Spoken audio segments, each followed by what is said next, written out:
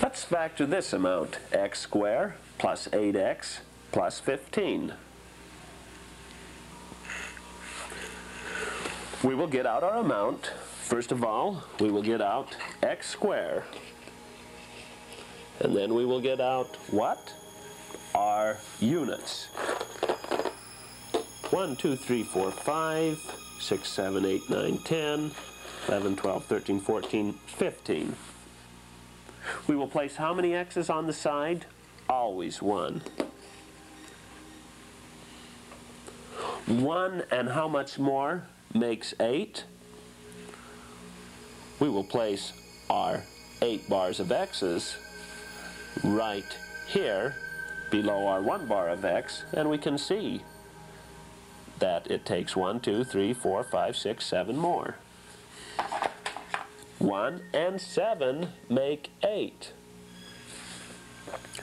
At this point, we will no longer place our units in the corner without determining whether or not they will fit. Here we can count 1, 2, 3, 4, 5, 6, 7.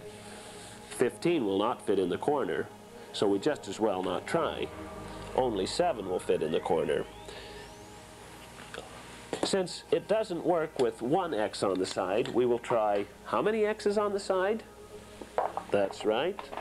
We will try 2 x's on the side. 2 x's, and how many more x's make 8 x's?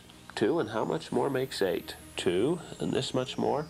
1, 2, 3, 4, 5, 6. 2 and 6 makes 8. We place our 6th at the top. Now notice, we are not going to place our x's in the corner until we determine whether or not they will fit.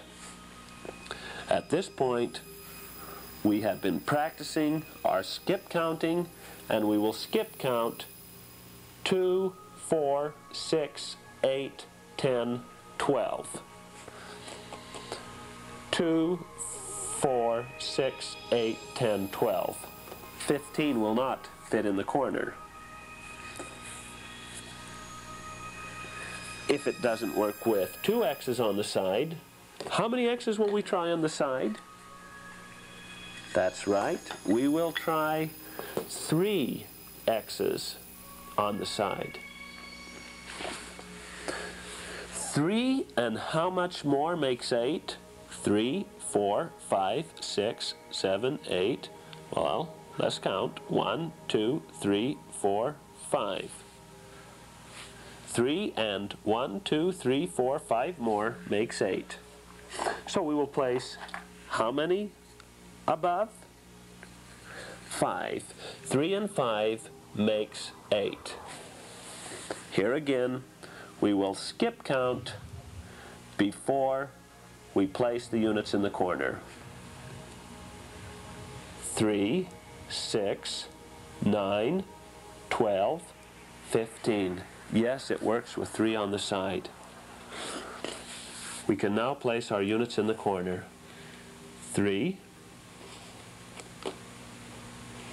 6, 9, 12, 15.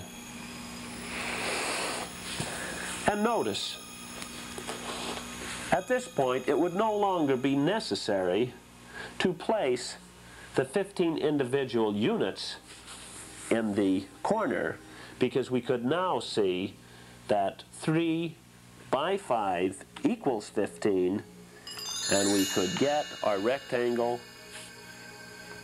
that is named 3 by 5 and place it in the corner. This is a very important step.